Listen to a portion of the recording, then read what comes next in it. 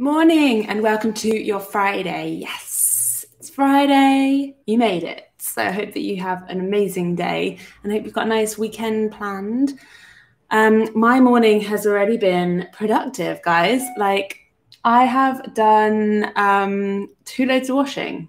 Two loads of washing because that thing happened, you know, when you're just living your life and then all of a sudden you're like, I don't have any pants. And then you look at your washing basket and it's like bursting and you're like, oh my God, my washing basket is really full. And then you look to the side of your washing basket and there's like another little pile that's started to accumulate of overflow.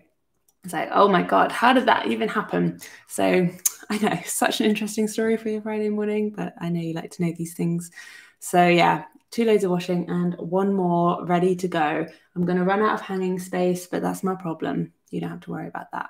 So let's do a nice drawing to start our day and get us into a good mood for our Friday. I mean, hopefully you're in a good mood anyway because it's Friday. So I'm going to spin you around. Oh, I haven't even taken off yesterday's version, but I'm so chuffed with how this came out, by the way. Let's slice it off. I think that this is a nice different painting. Such a satisfying thing to do. Put off all that gum. So see you later, yesterday. It's a new day. We're going to start with something new. So all we are going to do, in no particular order or thought pattern, is we're going to draw lots of lines. So for example, I'll draw a curved line like this, maybe another one here. Maybe I'll do a straight line coming up.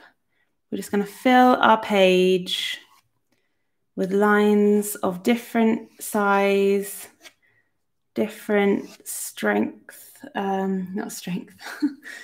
straightness. Some can come off the page, some on the page. Trying to get them in slightly different positions from one another. I mean, already I like this. Already. Let's just leave it here. Is it going to get any better? I'm not sure.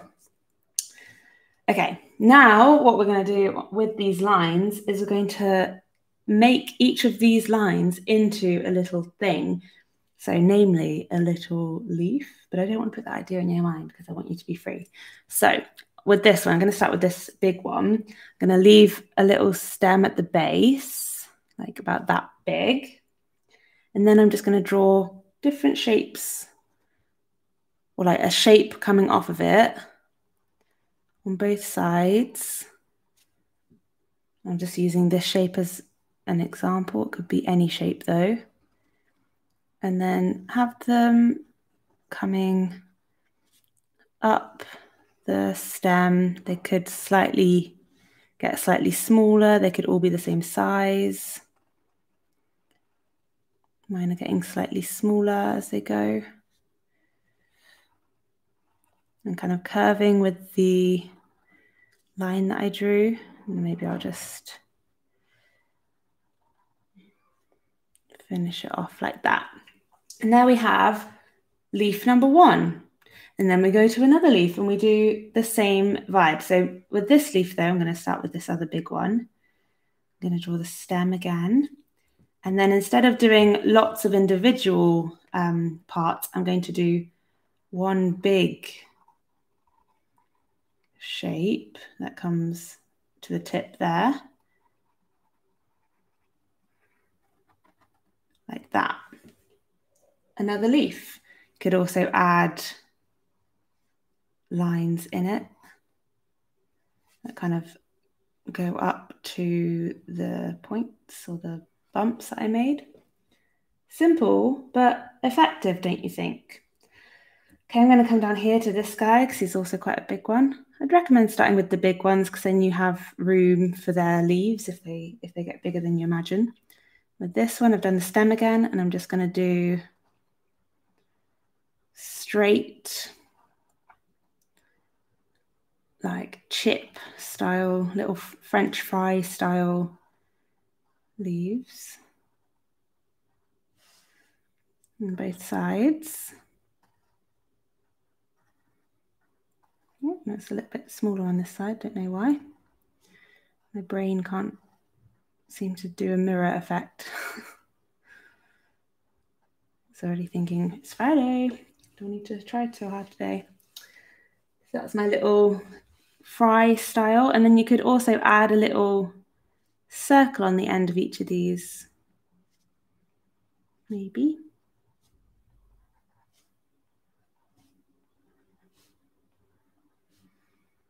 They don't have to be real leaves. Okie dokie. I'm going to move on to this guy because it's quite a chunky guy as well. Do the stem at the base there. And then I'm going to do a shape that kind of comes out and is like a mixture between this one and this one. So it's going to come out and come in nearly to the base, but then not quite. Nearly to the base. Nearly to the base. Going to come all the way around. See if I can do this backwards. I want a bit of shape on the top bit of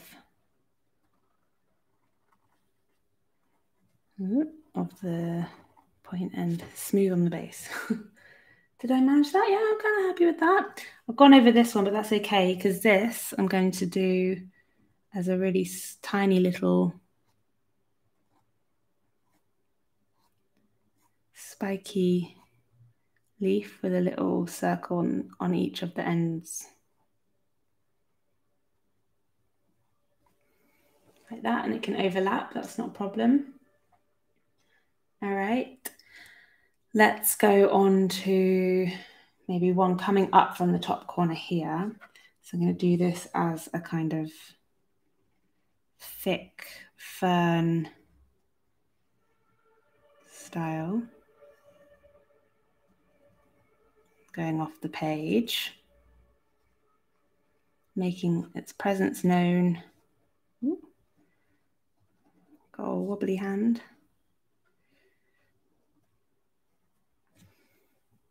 Like that.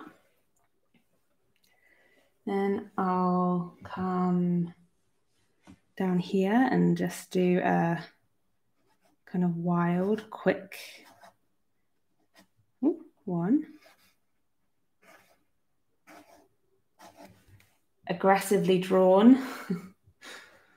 Let out that pent-up anger, if you've got any in you. I hope not, but if you do, let it out. I'm going to add a bigger stem to this one.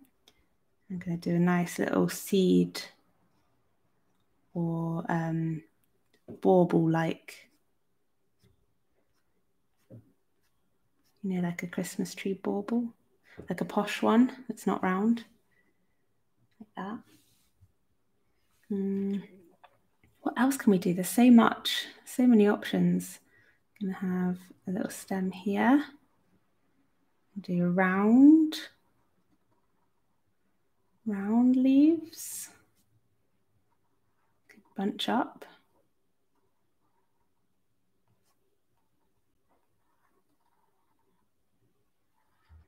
Could, of course, get some inspiration from looking in, or like Googling leaf illustrations or looking at different pattern designs. Often they use leaf shapes or nature shapes. I've definitely looked at lots of different kind of examples.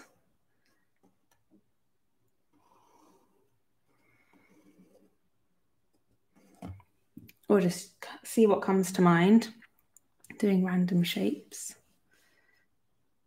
and have them coming in all different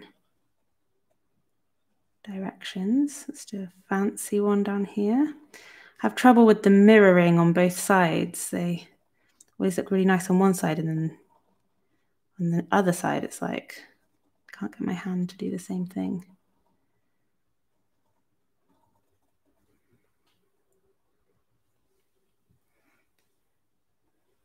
Let's do a little one up here.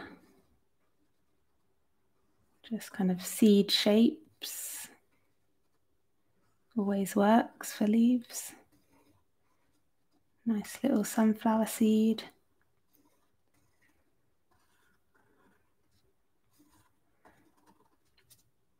Maybe some little lines coming from between the leaves with little line and dots. Lines and dots.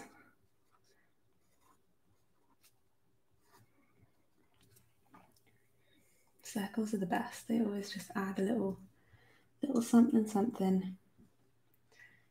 Okay, then I'm going to do a really big stem down here. And then a nice thin blade style leaf coming off the page there.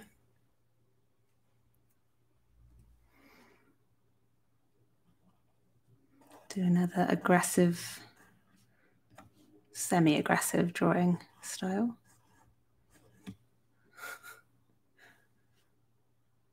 It's quite fun. This one might do big, sharp. Oof.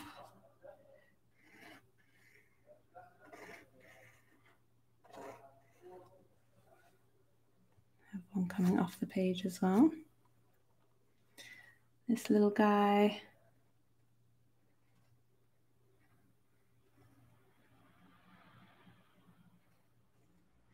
Just making the space work for me there.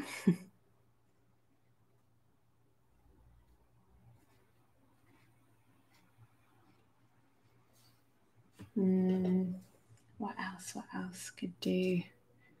Kind of crazy old leaf up here. Maybe it's a little bit mangled, a bit dry, with just crazy fire squiggles. Because it can't all be perfect. Quite like that look. Do a nice neat one next to it to contrast. With a uniform V.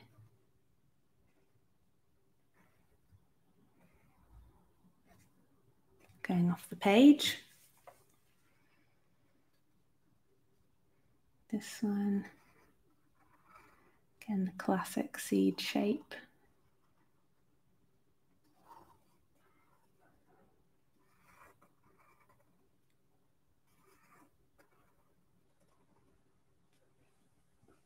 And then I've finished all of my lines, but now I can look at my negative space and just think, what can I add there? I could add more leaves if I wanted to, or I could just add maybe some berries or something. Do a few circles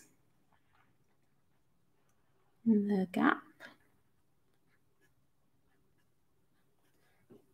Maybe some more down here.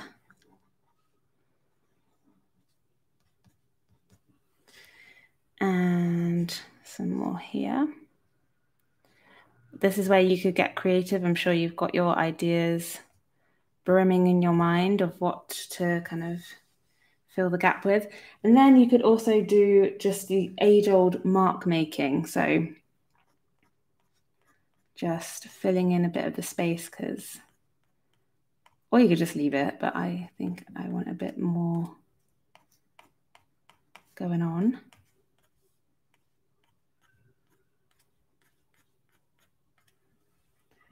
Adding a bit there.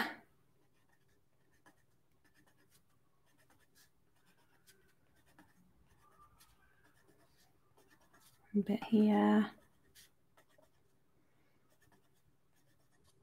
Just random marks, whatever comes to mind. Adding maybe some longer lines down here.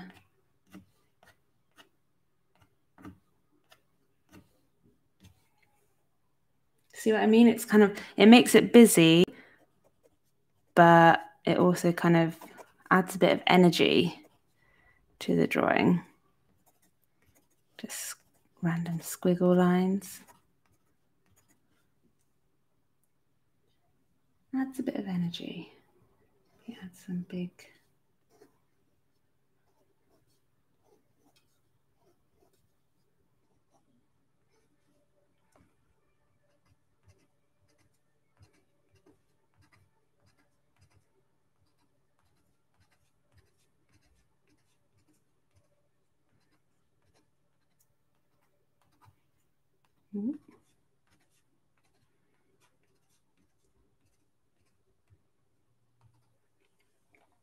Like that.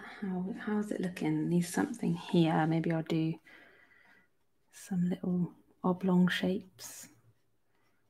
Don't want to do circles because there's circles on that nearby leaf.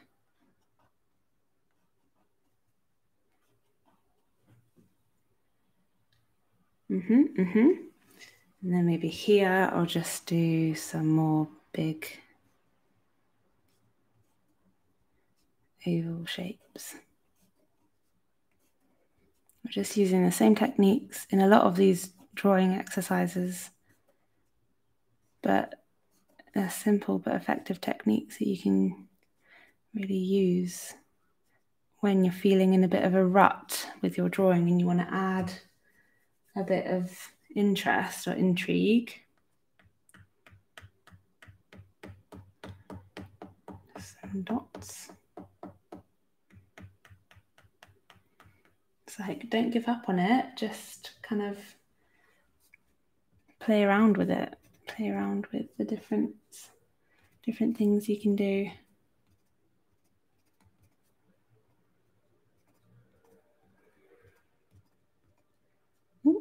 Just spreading the ink with my hands. Add a few more bits there. There we go, and I think that's probably all that I'll do. I might just add a bit of weight to this little guy down here because I feel like it's a bit bare.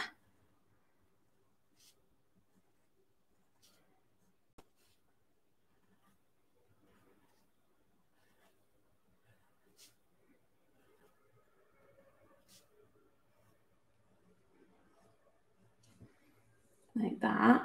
Yeah, I like that. I like that. And I'm tempted to put something here, but maybe I'll just leave that because I don't want it to look too hectic. I might just add a little kind of like twiggy bit there. All right. And let's do a little bit of painting. So I'm aware that some of the dots and stuff are going to be still a bit wet like they were yesterday, but that's okay. And what am I going to do? I might paint the background first. I might just paint the whole thing in one color and then go back in and paint the leaves because otherwise it's going to be real difficult to paint the background around all of this bit. And I'm feeling kind of yellowy, orangey vibes today. So I'm going to get my cadmium yellow and my Windsor red and just lay it on with a lot of water because I want it to spread and just be a thin layer of colour that I can paint over on the actual leaves. But this is definitely the easiest way to do it rather than painting all the leaves and then painting the background around it. It'll take me ages. And this is pretty satisfying to paint a whole page. Just make sure that your pen, if you're doing it this way, is water resistant, waterproof. Because if it's not, you'll get a big smudgy situation, which, you know, maybe that's what you want, but it's always horrible when it's a surprise. Coming back up to the bit that I started with, because when you're painting with watercolors, they do dry quickly. The paper's busy absorbing all the wetness and giving you these kind of drying marks, water lines. So you have to be a bit mindful if you're painting a big area to continue to activate the bits that are drying before they're fully dry so that you don't get that watermarky look. little bit more depth, a little bit more colour around the edges. But of course, this will also dry a little bit lighter than how it first appears. That's all watercolour does.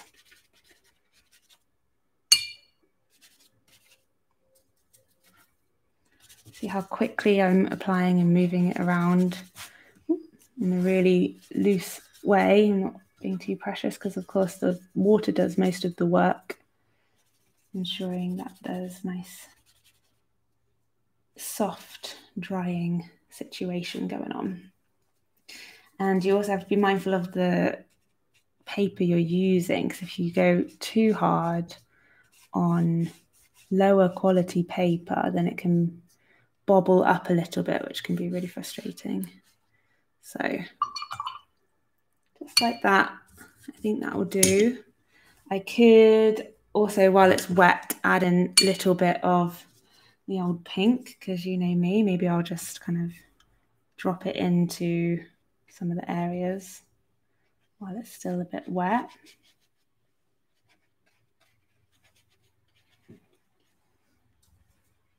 This pink colour's good because it spreads quite easily without much encouragement.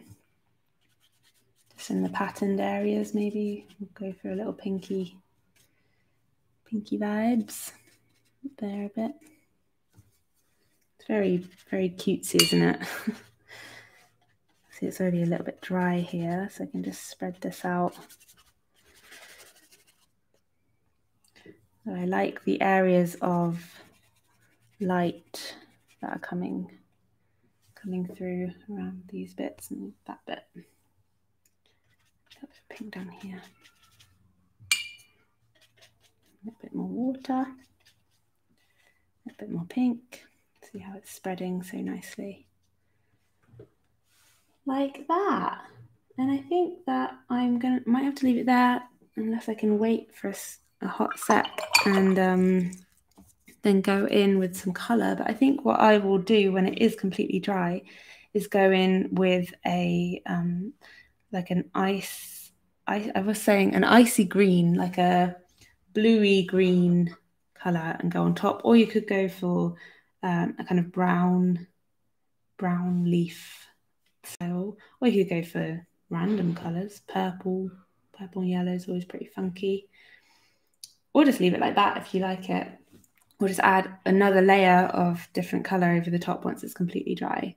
But I think I'm going to leave it there for today because it's a bit risky to go in and paint the detail while the background may still be wet and it'll go blob, and then you have like ugly blobbing of darker colour, which I don't want. So I'll leave it there for today. But and have come up with a nice page of watercolour leaves or leaf drawing, and it's inspired you because I think that's quite a simple way to get yourself into like drawing kind of patterns, or you could find a repeat pattern in that, or you could turn that into a nice gift wrap or something, or just a print, like something to put on your wall. I think it's a successful way of starting really simple and building up your confidence, knowledge, experience, and imagination with it. So anyway, blah, blah, blah, blah, blah. It's Friday, Nurse. Let's go. It's time to get on with our day. I hope that you have amazing Fridays. Thank you so much for joining me today.